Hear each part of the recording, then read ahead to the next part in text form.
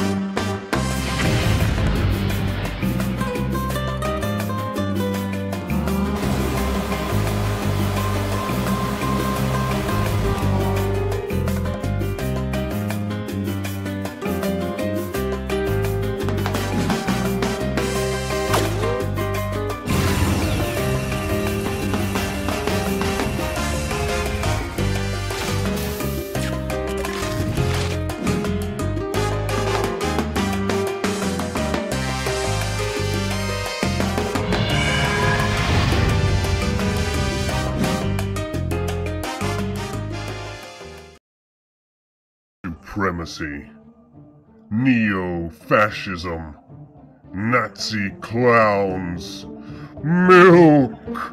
Now more than ever it is important to remember the true meaning of social justice. Your life might just depend on it.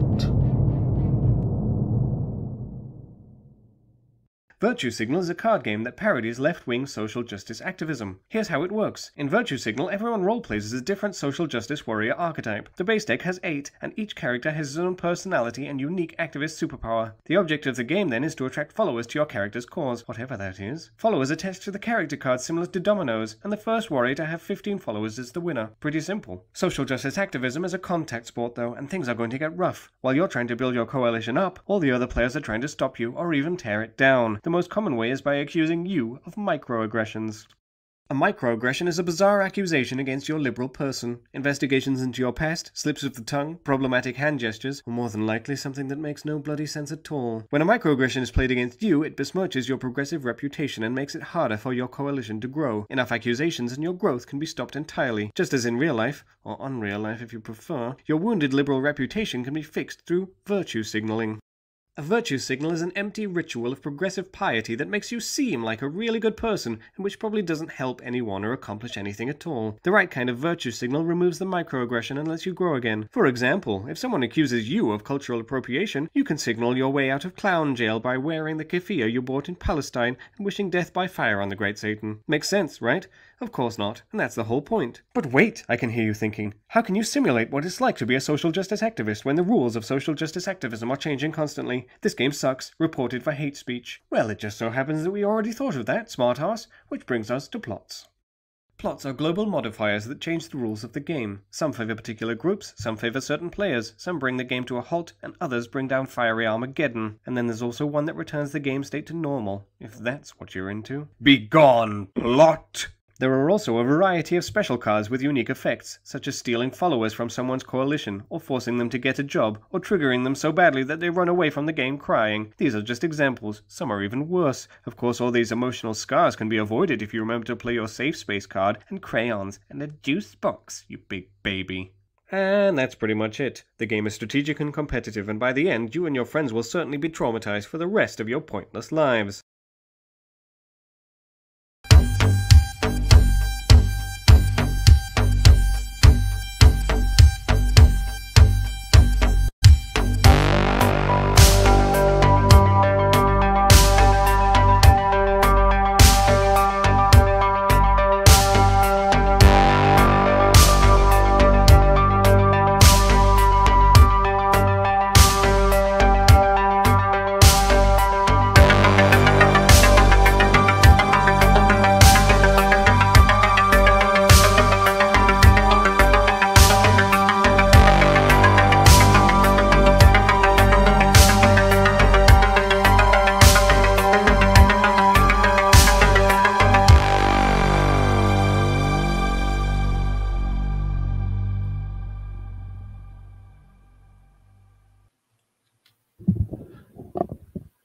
All right. Whew, we're here. Oh, wait. You know what? I forgot to play one more, Mo.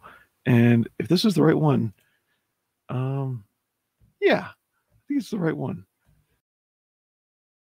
Хоча покажу, як кожен спортсмен піднімає вигляд. Покажи. Можемо почати з T-Rex. Ну давай, бачиш стіну, давай.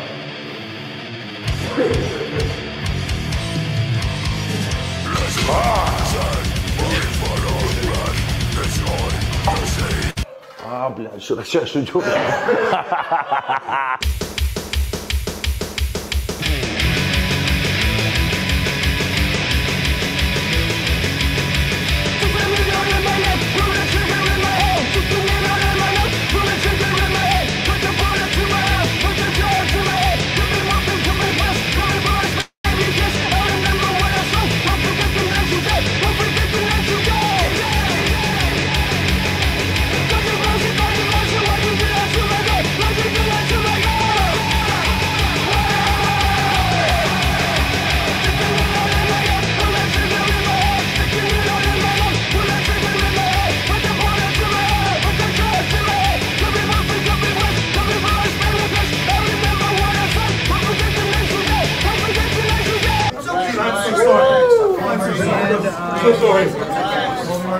I'm so sorry.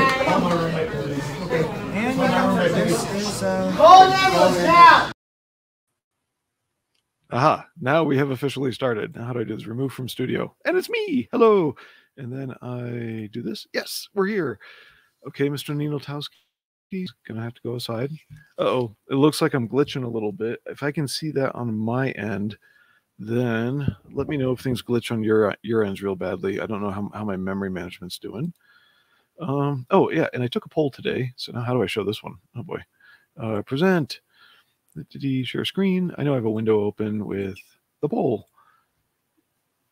And why is it not showing? Oh, I have to add it. Add to stream. There we go. Yes. So what will I open tonight? Am I going to include just my chronological stuff, or add a box from Alterna, which is enormous. So I've got all my chronological stuff like set up on a shelf, so it's actually all standing one end to the other.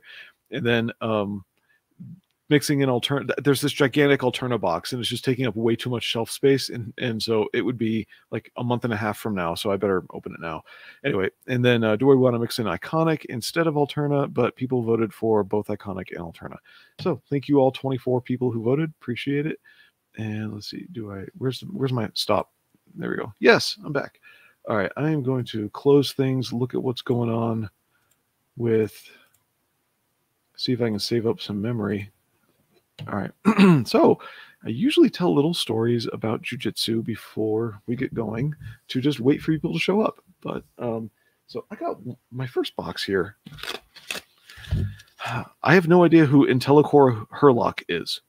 So I don't know what's in here. And I hope it's something that I actually still support and not something I tried to get a refund on, because I think there's another box down the line that is one I was not supposed to receive. Let's see. Oh, yeah. I keep forgetting to say this every time. So I really do appreciate you guys who look at the wrong one, who look at the the replay, because I saw how many other people are streaming right now and probably stream regularly at this time. Like 80s Made is a way more interesting channel than mine, at least to me. I think like, hey, this guy's really interesting. I wish I could be like him. So I appreciate everybody who catches my replays, everybody who's here live, even more so. I appreciate that. So I always forget to say this. Please, oh God, I had to write it down. Please hit the like, thumb, or dislike. Just be honest. Please subscribe. It makes me feel like I'm accomplishing something as an adult. And please feel free to comment on the replays or come back if you're that angry. And remember to comment after you are angry at my live stream. Okay. If all of your rage won't fit into the chat, please hold it like a healthy person and come back and put it in the comments. Yes. Then please tweet about my streams. Not too much, or people will figure out that what you obsess over. And then check all the links in the description. I care because you do. So there we are. Oh, sorry about the slam on the desk. I'm sure that's loud. Oh, yeah. My worst show, I have a note here. I think this was a note for a previous week. My worst show so far in terms of how I felt about how it went was with Battle Brick Road, and I'm glad like it got a ton of views, but it was terrible. Anyway, yeah, that's a note from a previous week. I'll delete that from my file. All right, cool. So, Jiu-Jitsu today. We have an obese dude in there while I'm waiting for people to show up. Show me that you've shown up so I can say hi and then stop telling weird stories. If you imagine like this is somebody on their face, this is somebody on his back, like that. But so we'll be off center a little bit. This matters because one thing, if you're the bottom guy, you want to trap that leg by taking your outside leg, okay, and you bring it over their leg, that is over their bent knee. Probably better like this.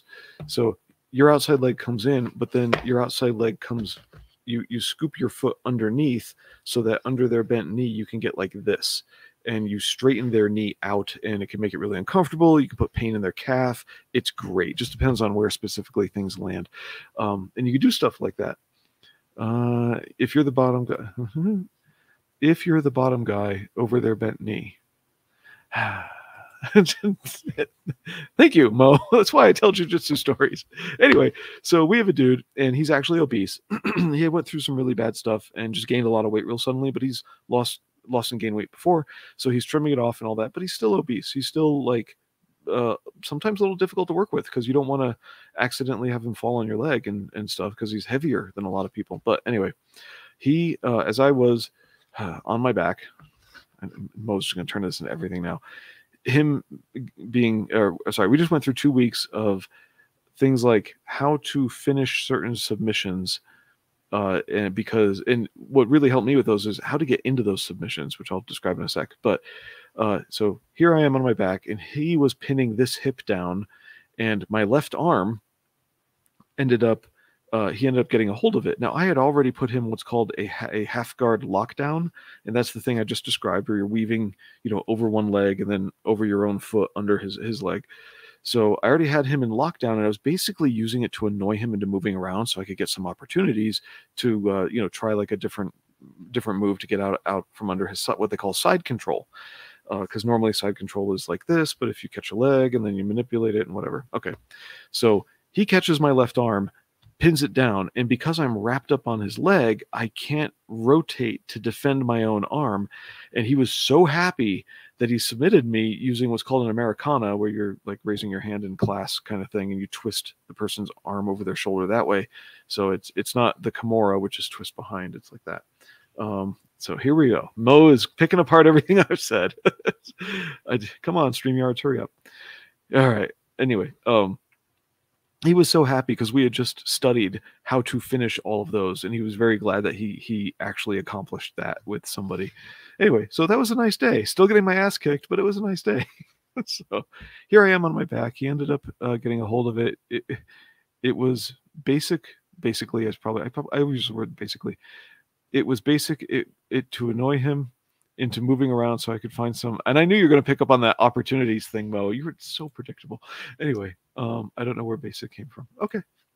Anyway, so it was nice that he was happy. He won. Anyway, other than that, I'm not getting my ass kicked as much. I didn't lose to far better people in the class. Look, I think this other guy's a 4-stripe, which is the top blue belt. If I'm wrong, he's a purple belt, which is the next thing up. And I'm just a no-stripe blue belt. I feel I don't even deserve it at times. So, am I up loud enough? Yeah, I should be loud enough. Okay, so let's get to opening stuff. As always, the Jiu-Jitsu and gym stories are always just to let people drift in. And according to the votes I was given, I will be opening everything I've got. So, oh yeah, I've got this book down here. There we go. The tape's open on one side, but okay. I have no idea what this is. What if it's not even a comic book? Anyway, I'm in a good mood. I saw the physical therapist. Oops, bumped the microphone. I have a microphone. That had to be loud. My counterweight. Anyway, saw the physical therapist, what, a week ago Thursday? And to diagnose some gait walking problems I have. And wow, I have a lot of things to fix. So I am definitely going to be using things from this book to, don't hit the microphone, to, little, there's a good one to show, little weird exercises or whatever to, I open to the wrong pages when I need a good page. Show me something. Yeah, here we go. Weird little exercises to get yourself fixed up. Wow, I knew I was not injured, but my knee pain has been strange. Okay, this has got to be a your boy Zach thing. I do not remember IntelliCore being his name. So, well, yes, it's your boy Zach. We got to get in there. Where are you, knife? Maybe I could use my knife hand to open this. Whoa. Hey, Crazy Mad, I see you. Anyway, so I am glad to know for sure what's all wrong with my gait, and some of my previous surgeries are kind of messing me up. Is that it? Wait, I don't care about this cardboard. There we go. And throwing off how I walk, just bad habits over time. Paul says hello. Come here, you. Just open. I don't want to bend the book. Yeah.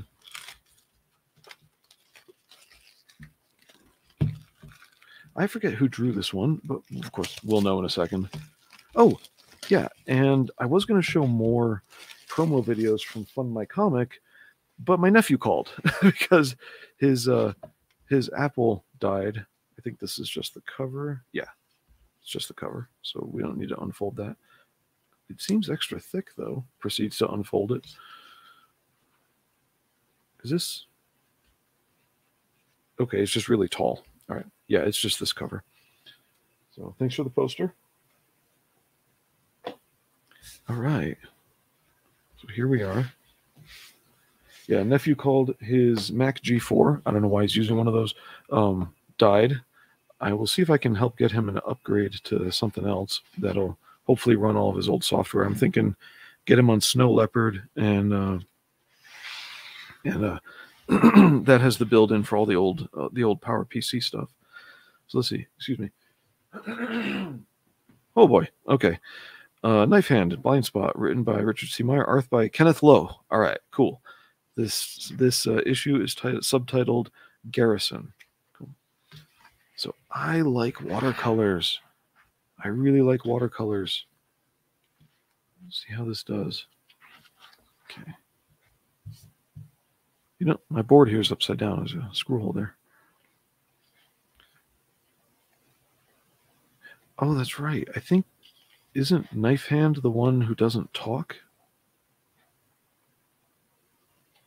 Oh, this may be an entirely silent book. I forgot about that. And do I need to move the camera over? There we go. Here we go. Yeah. So what do we got? Zach will do anything to avoid using a back and board.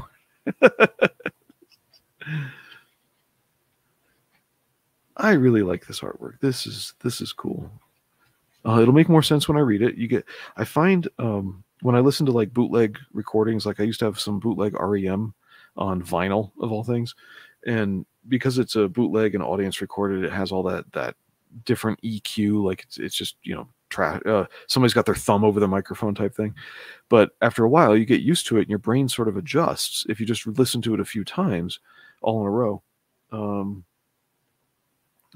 then what's MGS?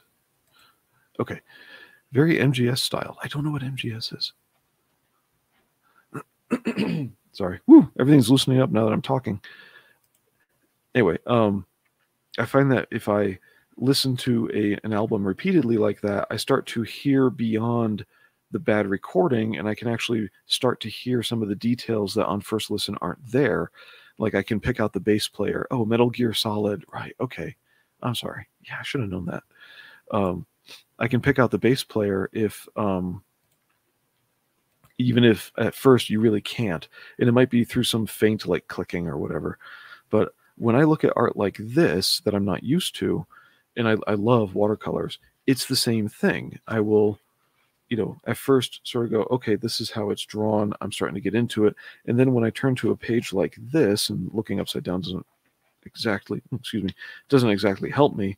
But when I don't know what that is right there kind of thing, although looking at upside right, of course, makes more sense on my screen. By the time I get into the art, then things like this pop out much more clearly to me, much like listening for a bass line on a recording made with a handheld thing in somebody's pocket. So, you know, living through the old bootleg era was I think worthwhile. Things are too easy now. Okay.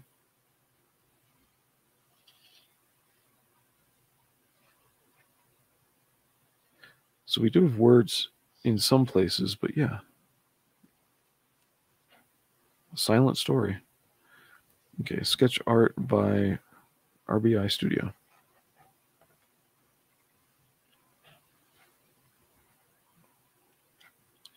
Kenneth Lowe.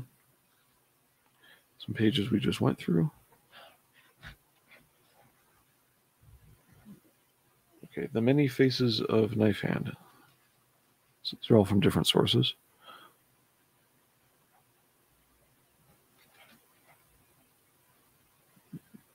All right, that's weird. All right, Garrison story by Richard C. Meyer and Chuck Dixon. Script by Dixon. What kind of script? There was no dialogue. Dragon's Lair. Oh, this is very wannabe 80s. I think the color differentiation on here, I don't know if you can really tell on the camera, but the way it looks is they didn't just use colors from back in the strict CMYK, or sorry, the stricter color separation days. They made it look like it's printed on faded paper. In fact, yeah, even out here, there's that yellow, and it's paper textured in the, you know, in between. So I can see the texture through all the more solid parts as opposed to like the more detailed parts. But yeah, that fake paper texture is all over. So yeah, this has an artificial noise over it to make it look like an older book. Why not just make it look clean? I don't know. That'd be cool too. That's what Russ Leach does. A script can describe. Yeah, I was kidding. Thank you. But a script can describe actions, not just dialogue, right? So I'm happy this came through. It's been sitting on my shelf for probably 7 weeks, if only that. So very cool. Very cool. Yeah, good old style. I'm not sure what this story is supposed to depict, but so I don't know who's who in all this, of course. We'll find out by reading it. So yeah, that's some good old 80s shaping with blacks. She looks very shiny.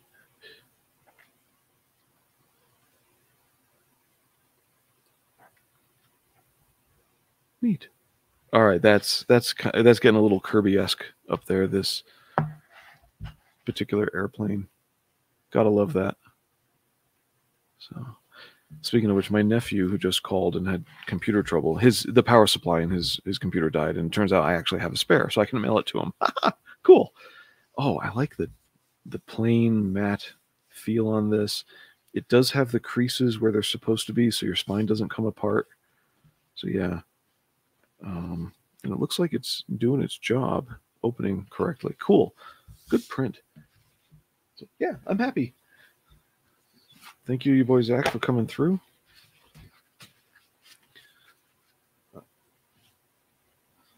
Uh-oh, I didn't leave a place to put things. Yeah, I really appreciate you guys being here for my live streams and people watching the replays, because me struggling with the ADHD and stuff, having this to do every week, it gives me something really solid to work for, and to try and learn to balance a lot of the things I have to do better, because I can read a book and then just do the review here and open a piece of mail, but then I can also go beyond that, and what I actually do is I try to mix books that have bigger names with smaller names, whether it's mail that I'm opening or books that I review if I do more than one. So that way people who are here for the bigger name might see the smaller name, et cetera, et cetera. It's I realize shows can be promo. So oops, there's the poster. Cool poster. And so there's a lot of thought that goes into this. I had no idea what kind of Mo people voted for this. They voted for Alterna and this, and I'm doing Alterna last for a specific reason.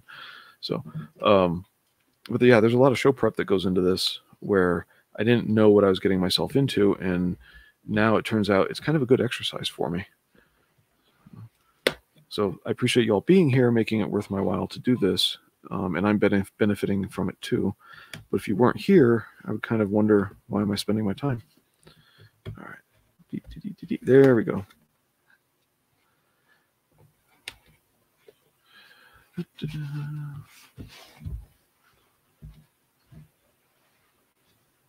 These boxes are so perfectly taped. There we go.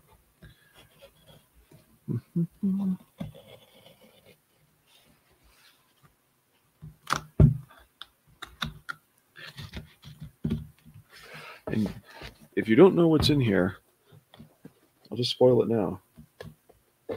There's a packing slip, so I got to get rid of that. Maybe on the top, maybe on the bottom. Don't cut myself.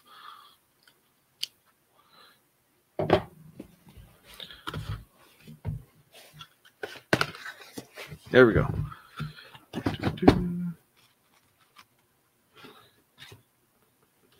We know that's what you like, Mo. Love it. Love it, Mo. All right, anyway, quit antagonizing you. So down underneath all this is going to be a packing slip, but you do deserve a first look.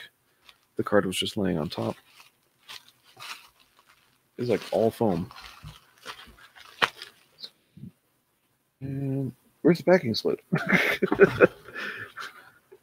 All worried about don't dox myself, and it's like, where is it? They're messing with me.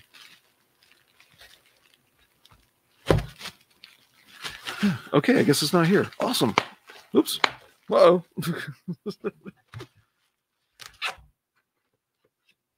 what's it say? Haunted Plantation. Sure.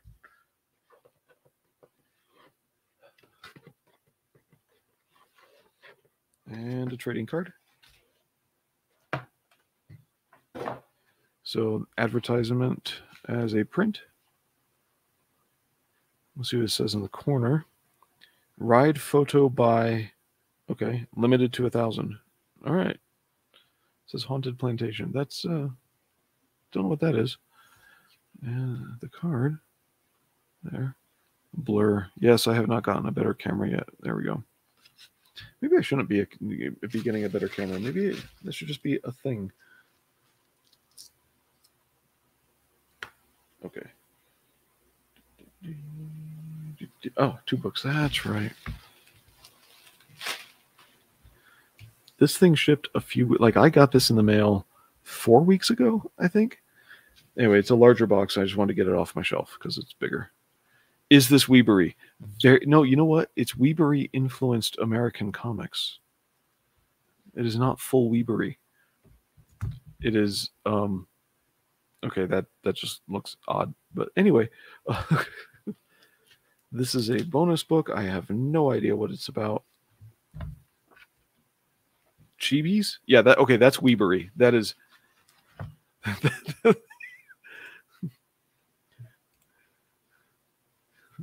Chibis are Weebery, period.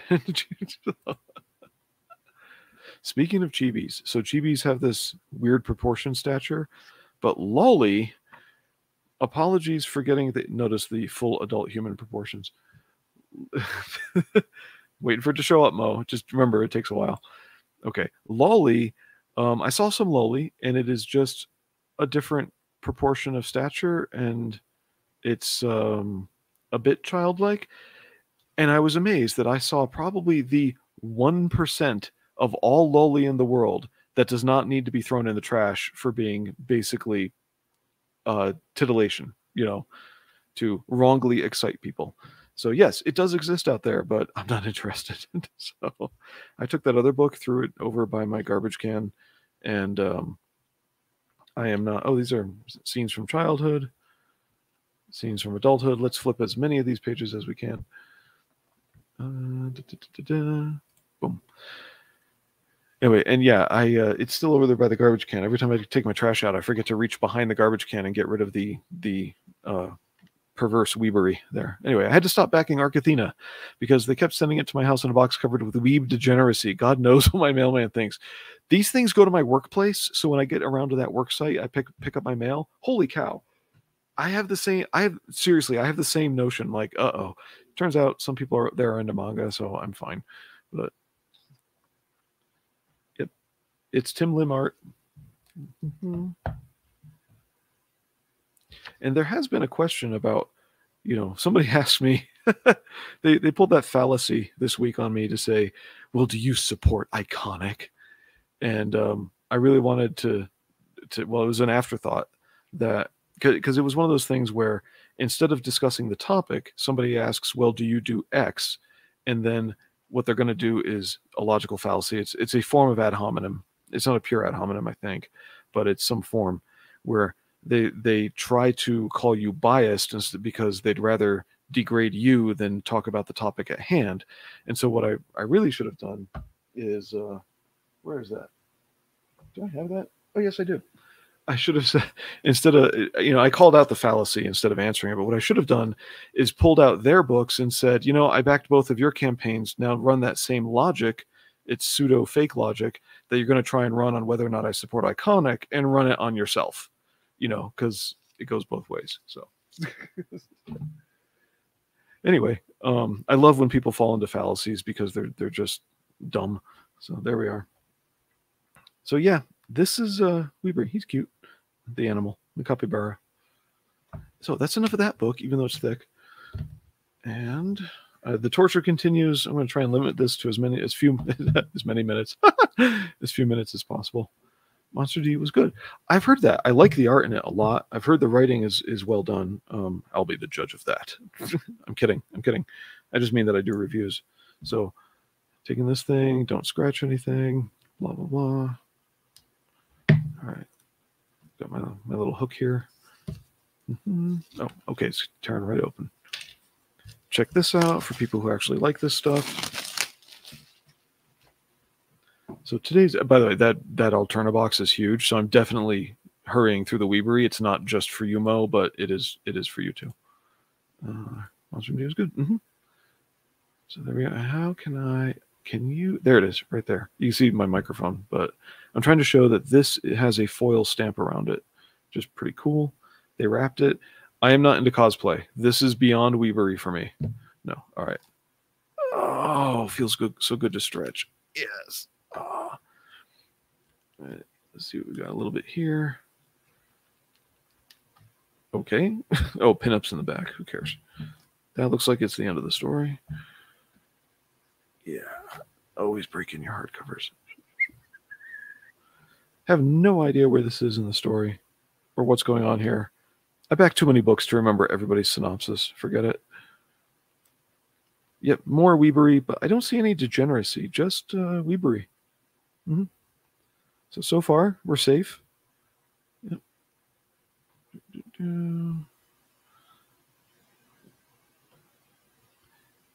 Yeah. So if anybody wants to come at me and say, "Oh, you support Iconic," and I will just show them, and I supported your book. So what's the problem?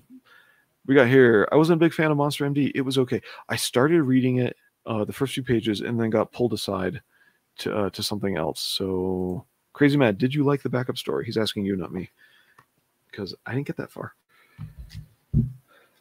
I have so many books I started and then got pulled aside. All right. Goes on the pile. Or no, wait. I should protect these like they're precious or something.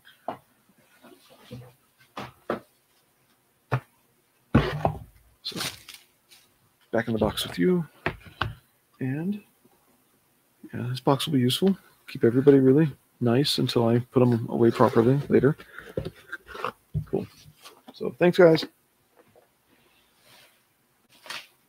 And this also means I have bubble wrap. They go through, oh wow, that was loud. They go through so much of this stuff over at Iconic. Okay. This is so big, I'm going to need.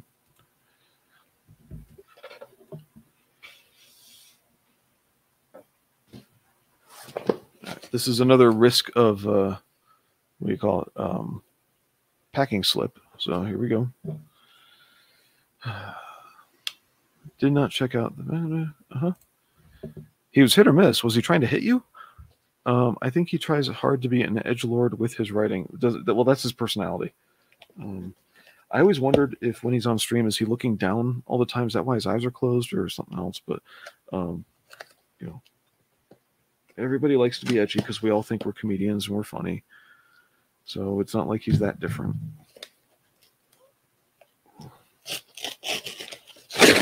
Hello, tape. One thing I really enjoyed about opening Alterna packages way back in 2018 when I started buying Alterna was you used to get, not this time, but you get paper like this, and it's just tons of his newspapers from, his local newspapers wadded up. And so it was like really cool to see like what was on sale weeks ago at his grocery stores. I know it's stupid, but that's me. Thank you everyone for hanging out with me. So weeks ago, I don't know what's in here. All right, good. No packing slip so far. See, here we go.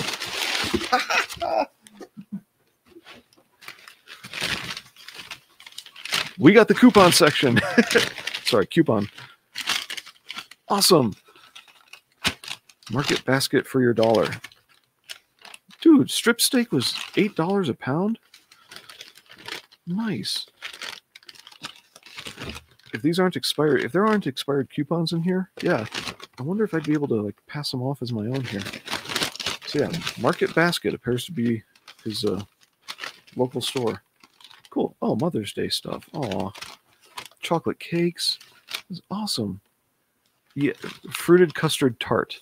That sounds. I love strawberries. All right. Very thirsty. So I don't know why this is packed separately. We will find out as we opened it. Excuse me. Careful. Okay. It's water, but you can see all the tea and chocolate stains in there. I will go for here first. So weeks ago, ding. All right, I'm going to practice something. Weeks ago, I said that I was missing some Alterna books, and it turns out I was missing more than I thought. And then it turns out that the reason I was missing them was they hadn't been delivered yet. They were still back ordered, and for me back ordered, and they're in this thing. So I can explain that more later. Okay, what I'm practicing is last week's stream went for like 3 hours. I'm so sorry, and a lot of that was because I was trying to say things, but then I would just read the chat as soon as it came up, and I kind of interrupt my own thoughts, and it makes everything take longer. So I'm practicing at getting out a thought at least halfway, or some good stopping point before I read the chat. So I don't mean to be rude. Here we go. All this talk about coupons is reminding me of Leroy's streams where he would unintentionally crack me up talking about Menards. I don't know what Menards is. There's a lot I don't know, so should be no surprise. All right, so here we go.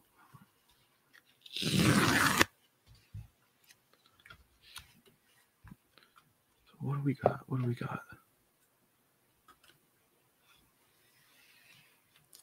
Oh, okay.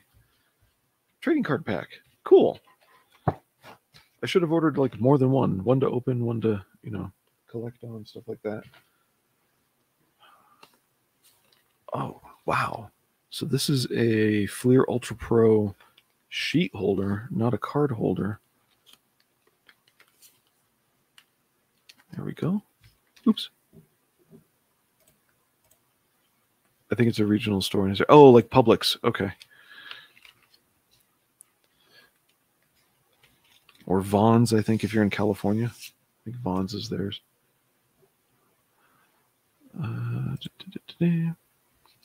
But every time he'd say it, I mean, he's basically saying Menards. Oh. They have them around here. It's like a Home Depot. Okay. Menards is a hardware store chain in the Midwest. My chair's worn out. I keep a towel on it. That's what I'm doing down here, is moving the towel. So cool. So what? I'm always afraid of a packing slip falling out or more trading cards. Well, this is neat.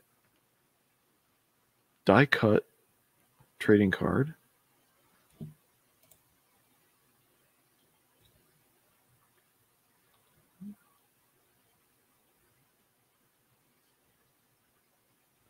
For everywhere I've been and everywhere I go, like, I should know stores everywhere, and I just don't. So, more trading cards. Cool.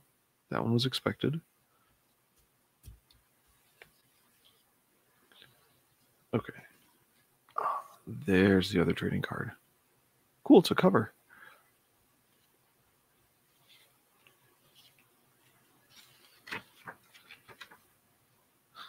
It's like a wanted poster.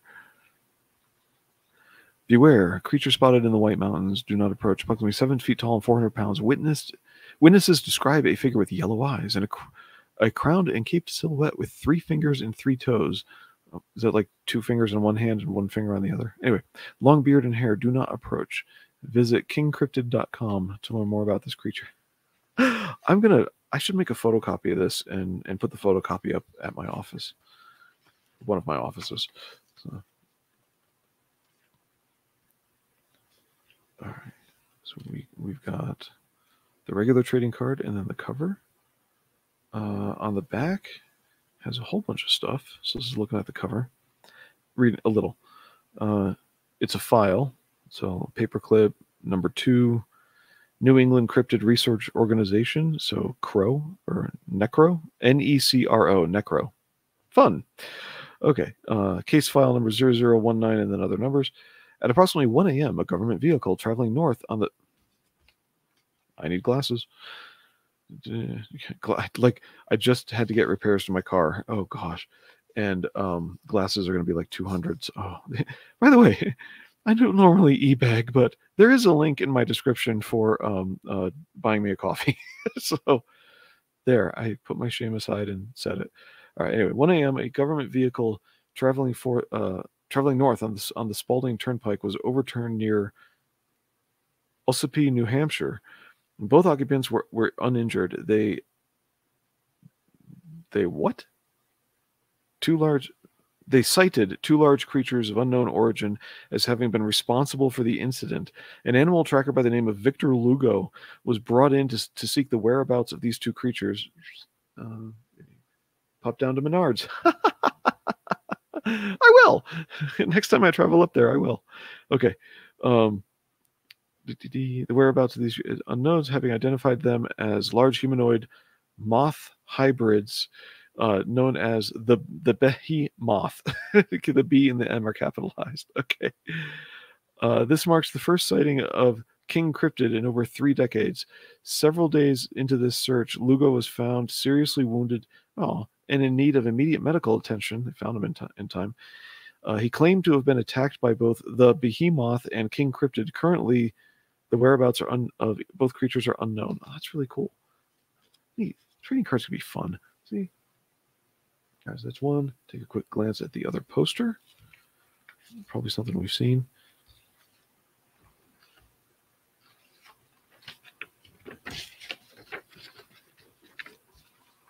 Yeah. I hope I'm not reading too much to you guys. So there we are. Do it that way. Oh, I was wondering why it looked funny in my camera. There. You got your lap hijab there. There we are. It's a nice blow up.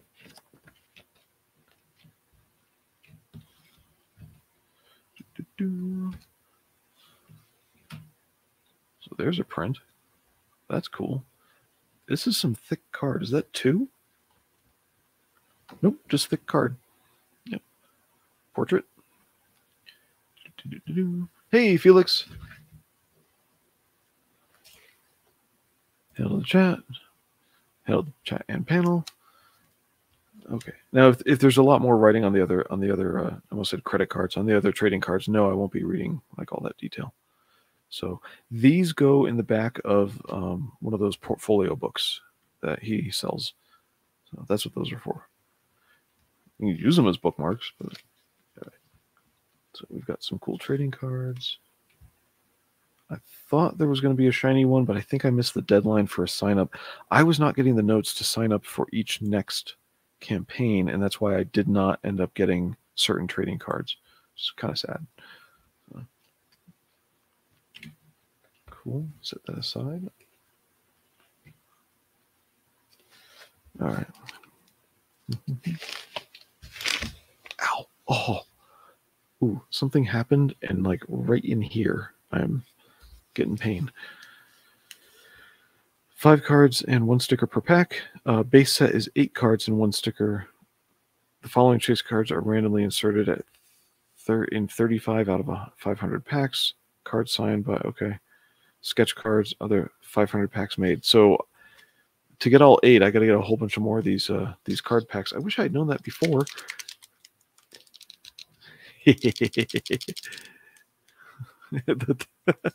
Absolutely. Never leave out the epilogue. All right.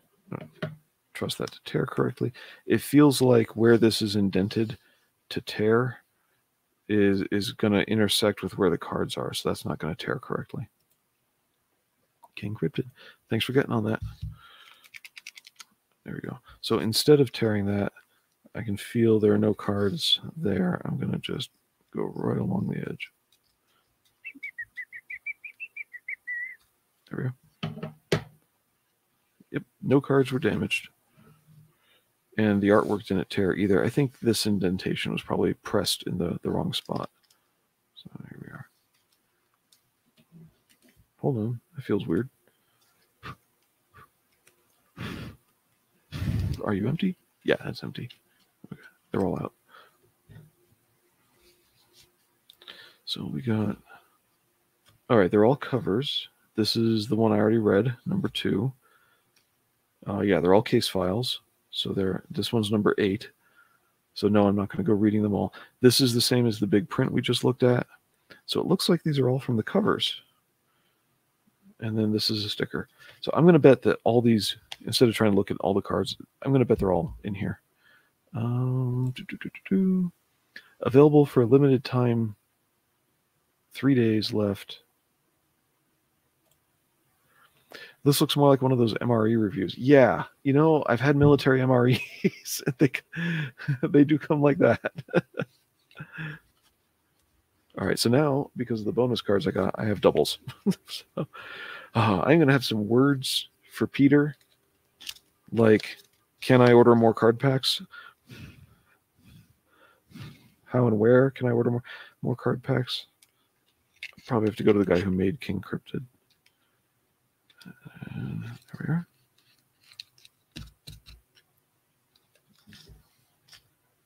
Just in case it's real gold, I'm gonna keep that, you know. All right.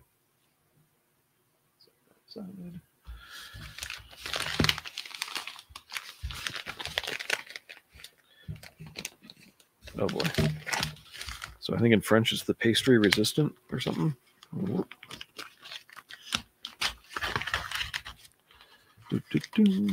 All right.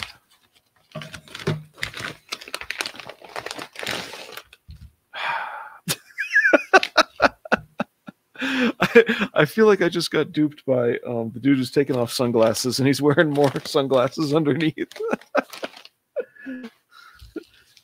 There's going to be a packing slip in here. I know it.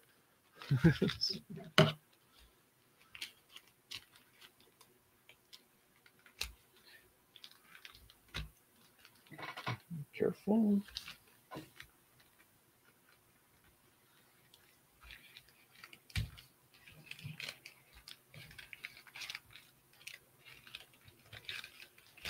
There we go. Gently, carefully. Well, I don't see the packing slip. It always sneaks up on you. Yeah, I'm not preserving this bag. We can go a little further.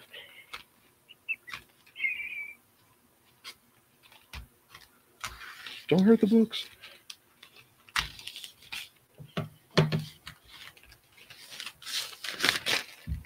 All right. Figure out what we've got here. So I had previously ordered some of oh, it's a signed blank cover. That's interesting. Okay. Away.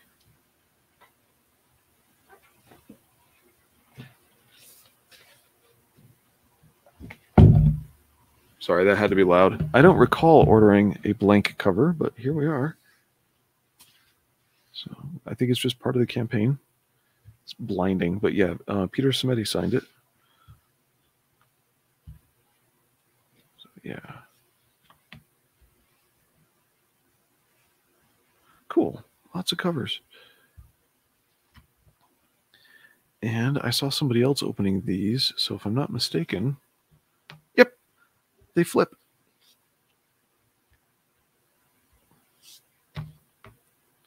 He's got barcodes on both sides. That is cool. So that's number one. Let's open up number one. Oh, this is some very nice feeling newsprint. Very clean. He's had some prints before where you get the old stuff in the margins. Maybe things get a little off or whatnot. This stuff is coming out clean. There's a little bit of red from the black overlay right at the bottom, the very bottom of this part right there. But everything looks like it's all meshed up and in line. Yep, a little bit of red overlay here. Takes me back.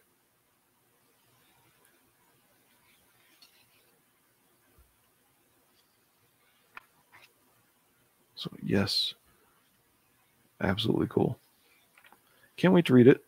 Ads, not a problem. Small Cop on Indiegogo. There, I did your ad. I didn't even get paid for it. I paid for this. So awesome. It looks like a stack. There we go. I'm never sure which way is the front. Oh, holy cow! Peter signed this one right there. I think that's Peter. I'm not wrong. Yep, this one's signed. Pen Pencils and Inks by Kier Kinvinson. Colors by Christian Ross. Words and Letters by Peter Samedi. Yep. Cool. Did he sign both sides? No. So Shelby Robertson had, you bring him up, he had this one, that blank cover is a Bancroft edition. It's like the stack you'd get from Shelby Robertson. You know, it's the Bancroft edition because this is what he did. He designed it on his computer. There, you can see it now. He designed that on his computer, right there, because he's a graphic designer. It's the Bancroft cover. Yep. And look, he even did the back, right there. Bancroft worked hard on this. Anyway, yeah, Shelby Robertson had that, what was it called, a auction a while ago, where he ended up, you know, throwing on stacks of stuff, and there was one that like nobody reacted to, but it was just some kind of troll or elf or something, and it was sitting with his feet out towards the viewer with, I think, a butterfly on his foot or something. I thought it was really cool. There we are. That's the book after Bancroft has adjusted the K values to his liking. Yep. You can always tell Bancroft work. So actually, the way this one printed, I think I can see. So can I see marker in there? Yeah, I see differentiation in the blacks on this one where you can tell there was marker used. Huh, cool. I always like that. Havoc by Crypto Comics Vault Kobold on Twitter. So he's a good guy. All right, so I got this one because I already had it, and I like Rob Willis's stuff so much, just like everybody else does. Yeah, I know. But I like it enough that I got a second copy, and I'll take the more pristine copy, and so that I can bag it up and put it on the wall. I know. Sounds dumb, but that's what I did. And wouldn't you know it, the same thing with Preston Acevedo. So these two are basically, I bought new pristine copies just for the art. Safe place there. So that's those. And then let's see what else we got.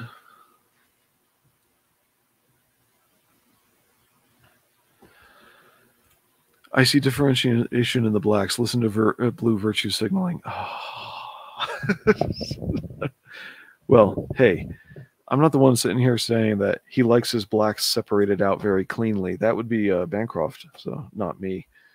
Anyway, Wolf and Batsy number 4. That's the one I thought I was missing. Let's see, this is number 5. Yeah, so these are from the ones that I was. These are the books I was missing, and I kept noticing they were missing like only 2 at a time, and it just turns out I had ordered them so late they hadn't arrived yet. So this is all old stuff. Mr. Crypt and Friends, good stuff. Let's take a glance at that. I'm going to do 2 short reviews, then one slightly more involved, but only slightly.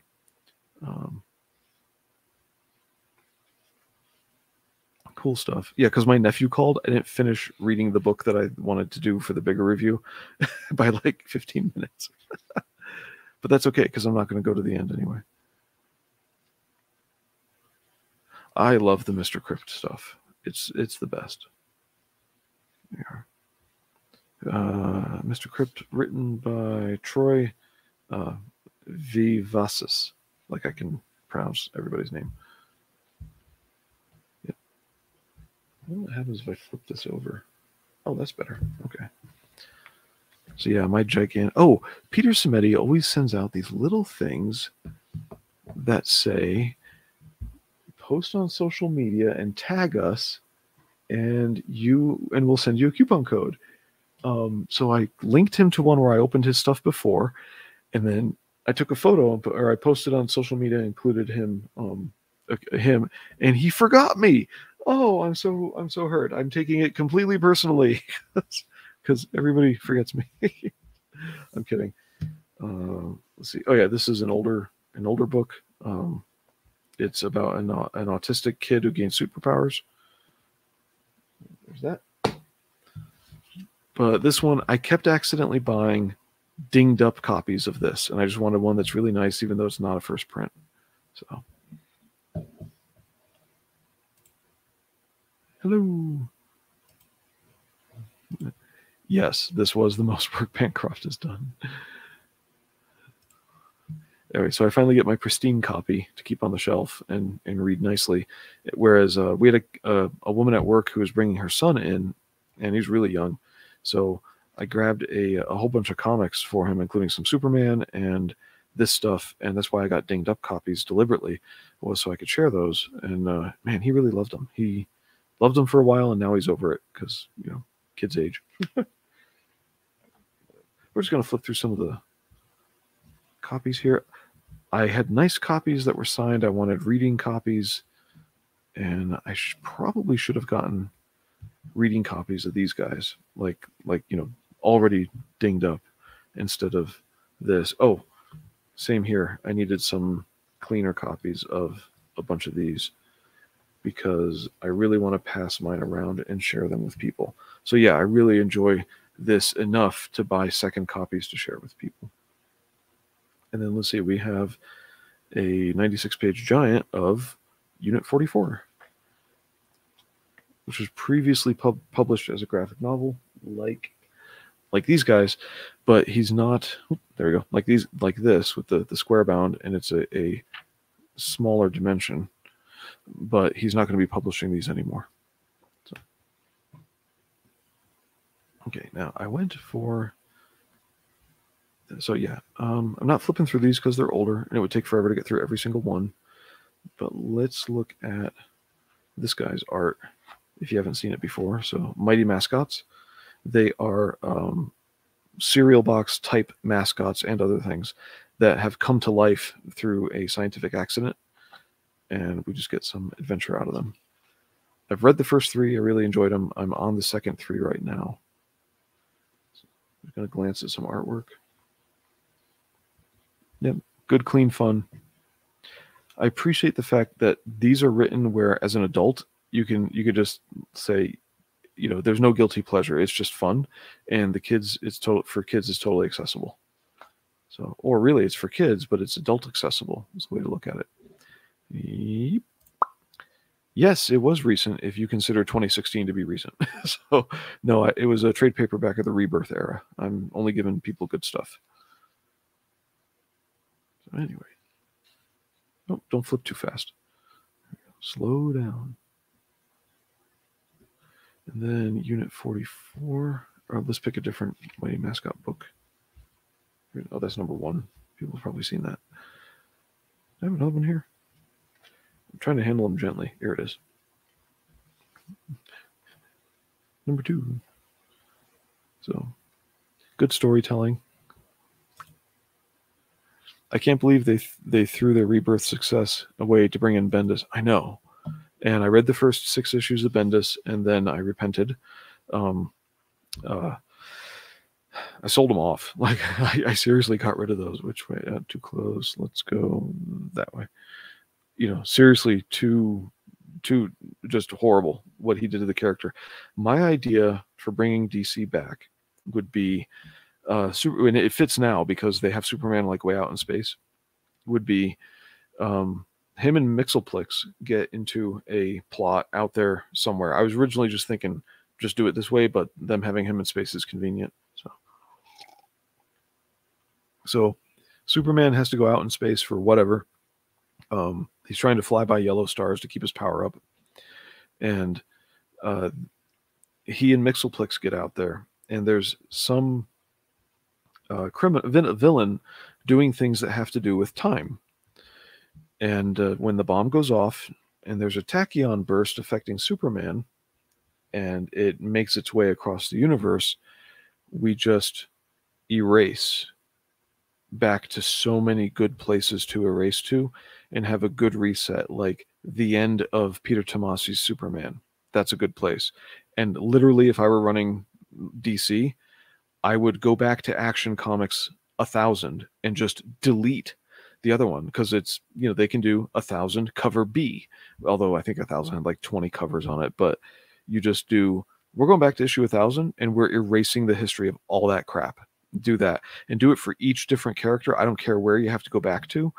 For Batman, because Batman, I think, survived. I missed a bit of this, But the Flashpoint that started the New 52, I think Batman somehow retained a lot of himself through into New 52 somewhere, or something about that, or coming out of New 52, he remembered who he was from before. Something, I don't know, but that gives us a lot more places to reset with Batman and just erase so much crap. And if creators cry about it, I don't care. I mean, I really don't. But if I were running DC, that is something I would do after firing writers who do agenda, you know. So Mark Waid would never get hired again, etc. You know, you can't trust them. And it's the same thing with artists. You can't trust them not to. You sneak things in, you're gone. You know, I don't want that crap. So remove from stream. You forgot to get rid of this. There we go. Just looking at some art and storytelling. So lots of words. Okay, moving on. So thanks for sticking with me through all that. All the jujitsu stories. Okay. Look. It's another Alterna book. Peter Simity's web store. Painted Heroes. Huh. Excuse me a minute. I'm going to click on that because I haven't seen it. Oh, for King Cryptid. Okay, yeah. Cool. Thank you for that link. I'm going to see if I can get more trading cards. try and make whole sets. But Exilium is going to be related to the book we're going to look at mainly today, as far as I've gotten into it. And so that's why I wanted to open Alterna last, was if you've been on Alterna, you've seen the Exilium title. This was a really good book in terms of, so it's the first of the four we'll look at. And this is going to be a quick flip. It's a sci-fi, great concept, great ending. I appreciate the artist. It's written by a guy whose name I can't pronounce. Ben Slabak or Slabak. S-L-A-B-A-K. All right, that's the how to pronounce Slabak. That's where the title for this comes from. Is I don't know, and in my head I keep saying Slabak. So this is a 6-issue series, and he's picked it up again with some sequel stuff. You can't get this version anymore on Alterna, and Ben Slabak's website is currently down for maintenance when I looked at it later. But as always, there are links in the description for the guys I'm talking about tonight. So Slabak had this story. This story was awesome. It's about a future humanity trying to survive, and they've been taken over by aliens, and then how that all happened, and they're trying to wage war against letting the aliens invade. And this alien you see here is not one of the invaders. He's one of the aliens who have invaded Earth, also conquered his planet previously, so now he's with them and stuff like that. So it's a really good story. It's a good read. Very engaging. I think it was 6 issues. If I'm wrong, it was 8. But so anything on the back? Yeah, and I think Exilium, I think, is the name of either their spaceship or a I forget what the name is. I'll quit guessing. I don't want to say anything wrong. So there's Ben Slabak's site up there. Hey, thanks for finding that link for Peter Simeti web store Painted Heroes for so we can get King Cryptid stuff there. That's cool. So with Slabak in mind, I am Slabak or Slabak. I'll get to this in a minute. This is Ahmose. So, and why I pronounce it funny, I'll talk about later. So, what's his name? Steve, not Steve. Rock SWPA on Twitter. Anyway, that's why I call him the Link Master. Okay. Are you the gatekeeper? He is the Link Master. Yes. All right. Anyway, or the bookkeeper. What is his name? I can't remember. He's another guy who sometimes does openings and stuff. I don't know if he's around much anymore. I hope he is. And he told me, because I was looking at some American Mythology books, that's the brand up here. There's an AmericanMythology.com link in the description. That's about it. But they are available through your local comic shop. Their whole brand is. And if you look at the Previews World website, that's the Diamond catalog, they are in there too. So they do crowdfunders, but to put out the same books, they put these books out through Diamond, and where I pre-order them and whatnot. So This book in particular, American Mythology Monsters, there's now a volume 2, volume 3. Each volume is 3 issues. And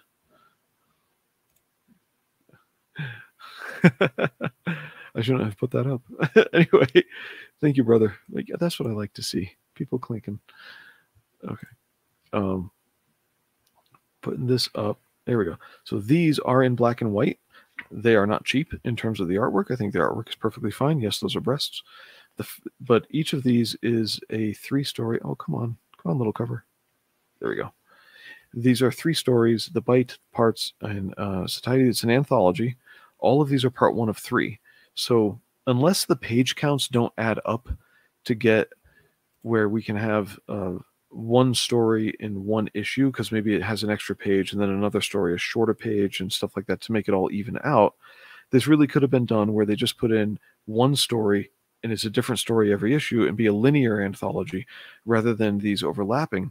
The way Dark Horse Presents used to be, which is an old Dark Horse title from the 80s, they had them overlapping like this, but some of them would be 4 or 5 part stories and some of them might be 2. And so you really had to read along every month to pick up with your story, and then there'd be other, as an anthology like this. So when every story is the same length, it doesn't really make sense to split them up where you get a third of each story. But the editorial control is really good on this, where you get your 8 pages. Let's just say it's 8 pages, and it has to have a good ending before you go to, a good place to end, like that. So he's going to sleep with this woman, and she turns into a werewolf. That's amazing. So then you get your next story here. So I've read so far, because of just time constraints and stuff like that, I've read only the first story of all 3 issues. So here's issue 2. There's issue 3. They do the variant cover thing, but some of their variant covers are more expensive and limited. So there we go. Excuse me. Yeah, Dark Horse Presents was hard to follow. Yeah, because it's broken up like this. So you have to wait, and especially with the overlapping story lengths, it can be like, well, now I have to buy 5 issues that have one story I like and nothing else. So thanks for posting that. Okay, and we'll get, this is, Ahmose is not a typical comic book, and as much as I mispronounce things, we'll get to why on that later. So I read this story, and it is about an absolute scumbag. It's this guy who is complaining to himself that he got caught cheating on his wife, like it's everybody else's fault that he got caught. So really horrible. He's a professor, and one of his students whom he slept with goes public, so he loses his job. To flee from all the backlash before it comes out, he literally flees. He doesn't go into work the day he's going to be fired, because the student messaged him ahead of time to say, this is what's going on. So his wife knows, his workplace knows, and there's more than one student. So total scumbag, absolutely in denial, completely self-righteous, decides he's going to flee and go to a vacation spot where he picks up a particularly interesting prostitute, and as a way of preserving himself. And then on to the next issue. So, and for the black and white, this art is perfectly fine. He wakes up the next day not exactly seeing what's going on and wondering, what's happening, has to go back to the States, and it's just still a jerk, in denial, self-righteous all the way, sees something, turns into a werewolf himself, not realizing what's happening to him, and then that's where we cut. He has now, and the way the story is told, we get a little bit of a preview of the mayhem at the gas station where it all happened, somewhere in here. So that's him waking up. Somehow this was foreshadowed. I just forget how exactly. There was foreshadowing used in here. That's what I'm trying to compliment. So I forget exactly how it was foreshadowed, but it was. All right. So, and I read these like last Monday. So it's because it was like reading one floppy. So he gets tracked down and caught for being a werewolf, essentially. Wait, am I on the right pages? Hold on. So she turned him into a werewolf through biting him. Yeah, the bite part 3. Okay. Through biting him. He becomes a werewolf, gets hunted down and caught, and is basically just deserts, thrown into a jail cell to be studied by the feds. So it's sort of a morality tale, like don't be a jerk, justice is coming, whether you like it or not. So that was good. I liked this little story. So the formatting, as far as putting it in 3 books instead of 1, I think that could be better. What else is there to say? So that was good. I haven't read the other stories, don't know how they are. So you see the variety in artwork here. This is much more sparse line art, almost cartoony. And see what we got. Oh yeah, and then here's the more grayscale art for the mummy story that I haven't read yet either. He should have run. It's have run. He should have run into his own doppelganger who began to talk and sexually harass him. This could call it Me Too. Stalk. Okay. He should have run into his own who began to stalk and sexually harass him. Call it Me Too. Time travel werewolf doppelganger. Yes, that would be perfect. So American Mythology is not doing shoddy work. They are doing some good work. But these are black and white books for $4, I think. Yeah, $4 on these covers. So that's my pitch for American Mythology. I hate to call it a pitch. I have to read Zorro's. They just put up a crowdfunder for all 3 of these, and I'm waiting for my number 3 to arrive. That goes there. That's not American Mythology. So they have a volume 2 and a volume. That's the volume 2 right here. A volume 3. They're not doing shoddy work, and I can't remember his name. Rock SWPA. Crap. Anyway, he recommended them, and he was right. So where are we? My throat's feeling like we're hitting an hour 16. Holy cow, and I haven't gotten to the main book yet. Thanks for sticking with me, guys. Okay, let's show you they have other titles. I need to read this. I'll tell you how it was. Oh, they also reprint some really old Zorro stuff. So the first real review tonight is still going to be brief. I'm going to do a synopsis like I usually do. Somebody told me to do a synopsis and they told me that I summarized or something. They got it backwards, is my point. I saw the sign up for number 2 on this, How to Die number 2. There is a sign up for it. It should be in my description. And if you scroll down far enough, you'll see links for like a ton of stuff I've had on, and then a link for a tip jar. So anyway, I hate saying that. The alcohol.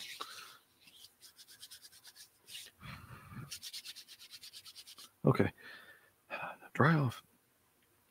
Joshua, who put this book out, also did Noirlum, and life's getting a little bit better. I finally got my follow-up to Noirlum posted yesterday. I filmed it in mid-April, just so you know.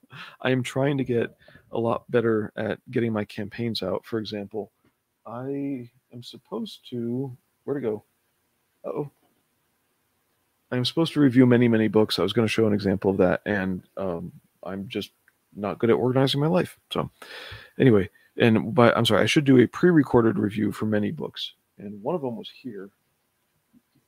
It was here. Nope, I guess I'm wrong. Okay, it's not here anymore. I hate it when I lose books. So I really felt like I didn't give Josh a fair shake because I left out How to Do Better. And so here is How to Die. Yes, please sign up for his number 2. I liked this book. Now, somebody else warned me that you see my microphone in there. Somebody else warned me that How to Die was an attempt to combine Camus' existential nihilism. We're getting heavy in here. Okay. Actually, let me adjust the camera a little bit. And yeah. There, now we see the whole book. Camus' existential nihilism with a superhero. The existential nihilism is not a big happy thing, and the superheroes are always big happy things, so they don't work. So this book doesn't work, and it's, he failed. And I'm going like, well, I'm going to read it anyway, and I totally disagree. I think that there is something you could look at as existential denialism, existential nihilism, not denial. I think the book worked, and I'll tell you why.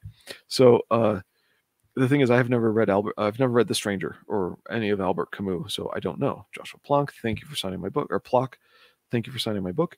I like how he had to conserve some pages in here. And so this is, in fact, a page from the book. And it is a foreshadowing of something that comes later. When we start the actual book, yeah, okay, I'm not skipping a page. We see a boy sleeping and his dad. So there's this. And it's, oh, wow, I wonder how that relates to this tall guy.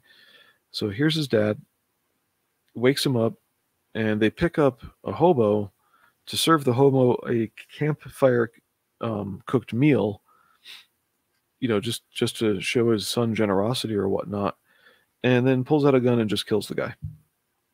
And then they bury him. That is messed up. Okay. Oh, here we go. I am keeping that one. Existential denialism. I'm not even supposed to be here today.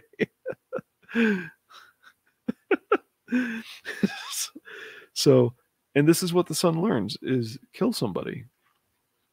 You know, so there's the dad's hat making a shadow like bullhorns. What the hell is that? So then, and the dad talks and lectures, and this is where some of the philosophy might be, because the dad is getting tracked down by the cops who found the murder and whatnot, and the glowing eyes here. If you can't see him under his hat, his eyes are glowing. So, and the cops end up killing him. And then we flip to some hobos, which is this scene right here. So they're all drinking and talking, and through their conversation, they get to a point where suddenly one of them turns into this monster and then kills them, and he's talking about his dad. So this monster is the child that we just saw here. Okay, now Joshua said his own first book was meh, you know, okay. So I'm going, all right, you know, scenes kind of disconnected, they reconnect, got it. And then, let's see, you're never more than a few missed meals from barbarism. So better tell the U.S. government that they're not going to do well. So here we just jump to some guys working in a video store. The store is closing. We get two different takes and his boss on how to do things, prepare for the future, live life, etc. Here's the boss. He's talking with a girl. Or sorry, through here he's talking to a girl, girlfriend. He's on his headset. Actually, I wonder if she's a prostitute at one point. But anyway, I got a little confused because I fell asleep reading this, and then, you know, that's normal. So, Josh let me read a PDF of this. I wasn't a big of a fan of the art, but I was impressed with the dialogue. Yeah. So, the conversations all lead somewhere, and so that pulled me in too. Was, what are they talking about? Our main character, and I wondered, is this the dude with the beard? He's just shaved. What's going on here? I did wonder that through a lot of this. And so, you know, what is this and where are we going? But it didn't push me away. I actually wanted to see what they were saying and wanted to make sense of this guy, because he's not going to look for another job. He's not looking for other income. He doesn't care that he's going to lose his apartment. He's having disagreements with people about it, very peaceable disagreements, though. And so his coworker finally leaves him alone, and they go their separate ways. And it turns out that somehow they never knew that they live in the same apartment building. Whatever. Okay. So he meets this chick. They talk. There's more there. It's all very interesting. It turns out she gives out samples. Is not a hooker. I thought she was going to be a hooker. And then at the end of this. So we get through all that, and why is he just giving up on life? And that would be the nihilism. Well, this creature comes for him, who is our kid from the campsite, grown up, and apparently our nihilistic dude has powers himself. So this is not... and here he is trying to get away, to be continued.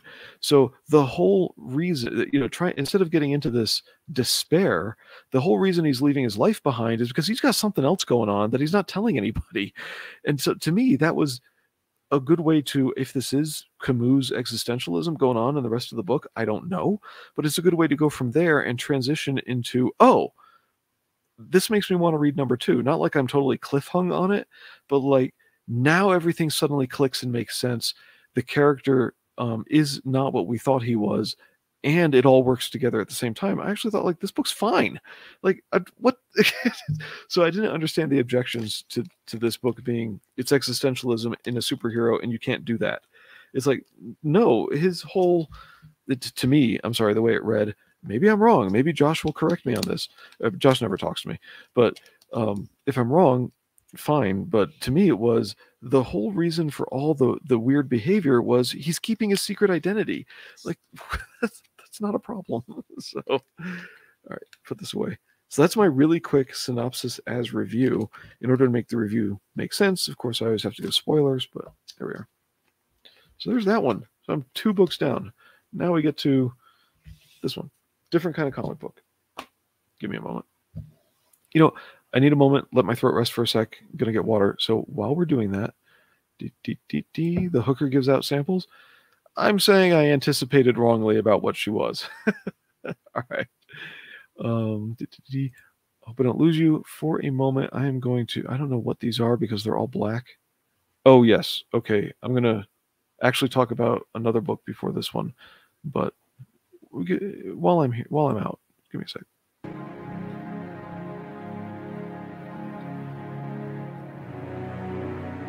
Raid of the White Leopard, Book 1, is the story of a band of Vikings that get caught up in a storm and wash up on a mysterious island. Written by Edwin Acevedo, the writer of The Ace, with art by Avery Butterworth from The Lost Pages. Back it today on fundmycomic.com.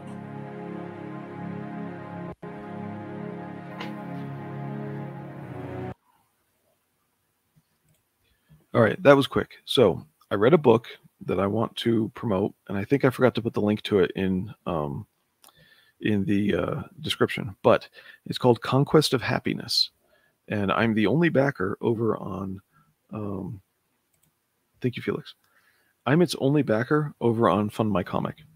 So I should have, unless I'm screwing everything up, totally possible, removed from studio. This should be the promo for it.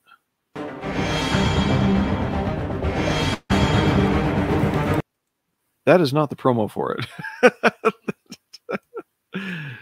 Take 2.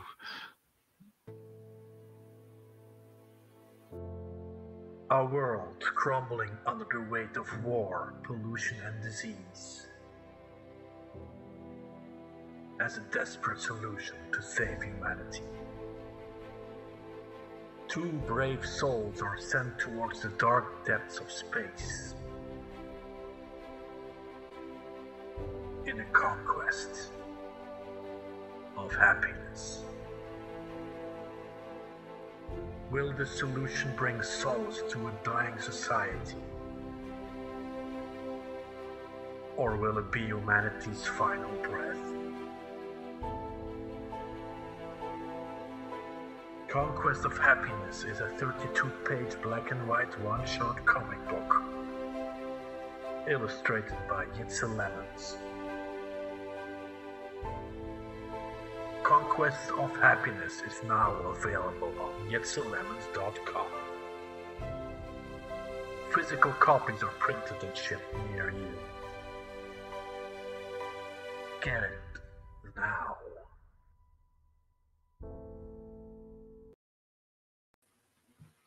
Okay, so I got my copy. It's over on the shelf waiting to be opened, and I don't want to say too much about it. It's only 32 pages. It's a very fast read. The thing is, it's also very simple, and you might be like, why did Blue promote this? It's that it stuck with me for a couple days. So I think some of the things it touches on are thematic. I know seeing people with breathers on their face is not something we really care for right now, but it's not just societally thematic, but I think it touches on themes having to do with what does it mean to be a man in order to do whatever the characters do. And so I think in some ways that also relates a little bit to how men are fathers.